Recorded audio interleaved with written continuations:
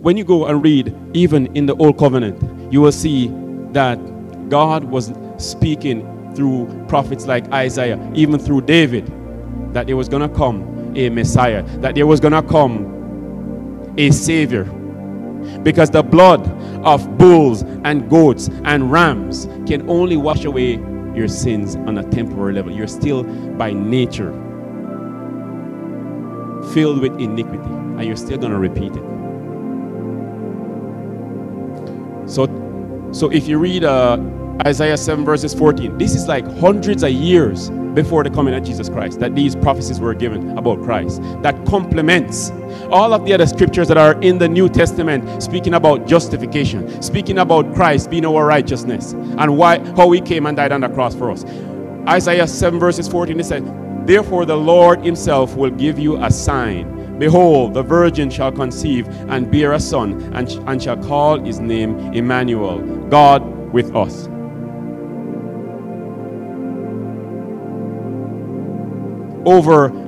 It's about 600-700 years BC before Christ that guys like Isaiah was talking about Christ coming into the world, not being born by natural birth, exchange between a male and a female, born of a virgin. And we saw how that happened. And we depicted that here also in that story that we did on Friday. Jesus Christ. Mary was impregnated by the Spirit of God, because the first Adam was in a fallen state. We needed the blood of God. And this is how Mary was impregnated by the Spirit of God, that he might come from the genealogy of the Father himself and come here to die on that cross for our sake. So when we come here and we accept Jesus Christ as our Lord and our Savior, we have to have this understanding that we are in a fallen state. And sometimes I have this conversation with people and they will not.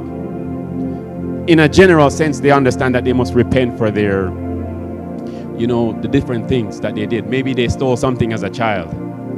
But they're thinking that, I've never done anything and I've never gone to prison or anything like that. So we think that we're innocent because we haven't broken man's law, but we have broken God's law. And we are from that Adamic lineage, and the whole world is in a fallen state, and we all need a Savior. And the sacrifices of bulls and goats can only take care of sin under the covenant on a temporary basis. So when we go to scriptures like Romans 5, and it says, therefore, having been justified by faith, we have peace with God through our Lord Jesus Christ, through whom also we have access by faith into the grace in which we stand, and rejoice in hope of the glory of God. See, therefore having been justified by faith.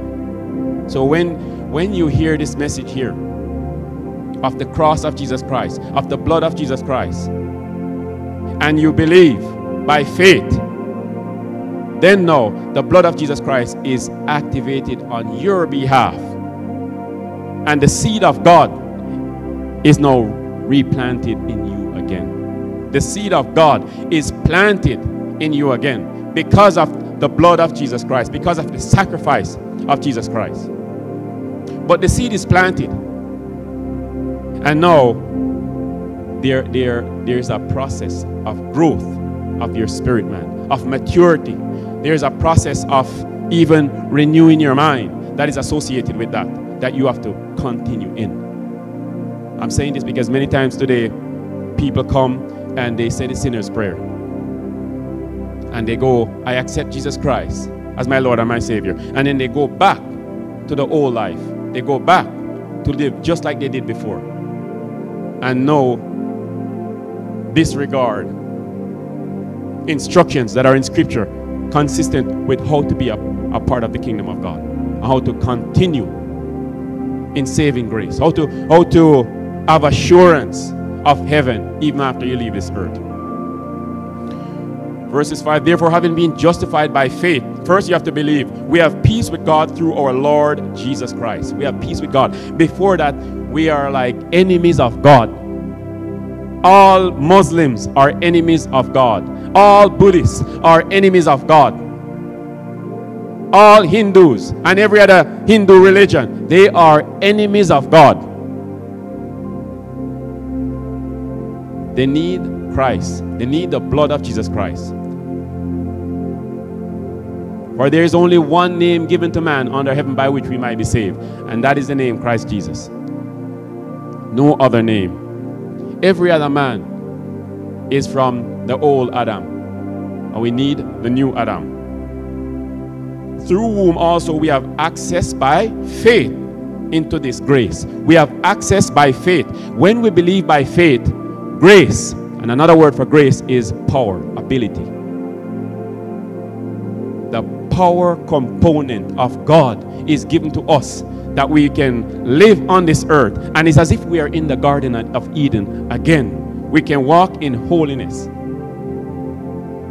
We can be renewed in the mind. We can live a life pleasing to God. We can be led by the Spirit of God because of the sacrifice of Jesus Christ. And if we go to Romans 5, let's go down to verses 8. Look what it says here.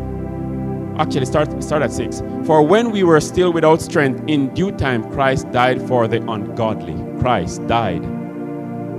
The righteous judgment of God was sending every single human being to hell. But Jesus Christ died for the ungodly. For scarcely for a righteous man will one die, yet perhaps a good man, someone would even dare to die.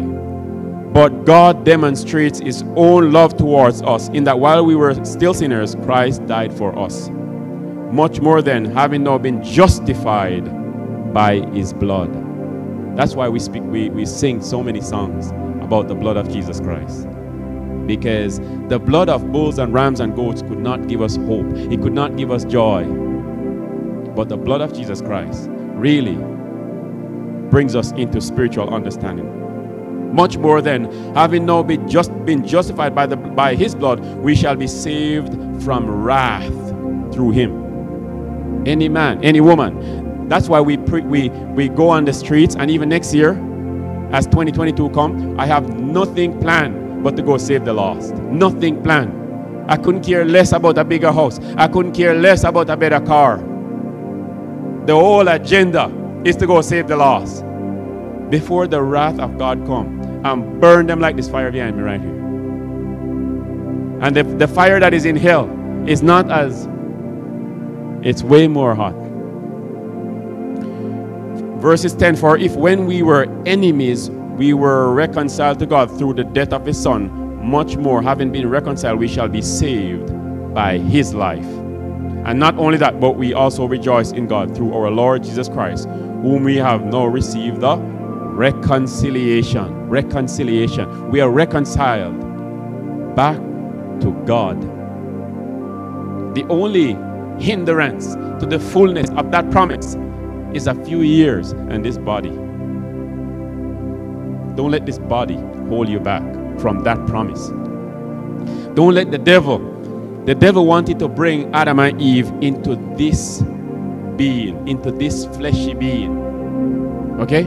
He wanted us here that he could control us. We are susceptible to temptation in this fallen state. And now Christ came back to give us that spiritual activation, and with that spiritual understanding and spiritual wisdom and the revelation of who God has also created us to be, that we might function accordingly in agreement as the Spirit of God is inside of us now. For we have this treasure in earth vessels, the scripture says. So you have that. When you make that confession, you have that assurance that that blood, a drop of the speck, one little drop, is why I'm here now. Hello, I don't know, because it had to do a lot. It's powerful enough. So we give God praise that we are here this morning. Verses 12, we read that already. Let's go to 15. Let's actually start at 14. Nevertheless, death reigned from Adam to Moses, even over those who had not sinned, according to the likeness of the transgression of Adam, who is a type of him who was to come. But the free gift is not like the offense, for if by the one man's offense, listen to this, for if by one man's offense many died, much more the grace of God and the gift of God and the gift by the grace of the one man, Jesus Christ, abounded to many. That's what we talk about. The first Adam being a living soul, and the second Adam a quickening spirit. So Jesus Christ, the second Adam, given for the sins of the world. What an amazing thing. And that knowledge is what brings us here this morning.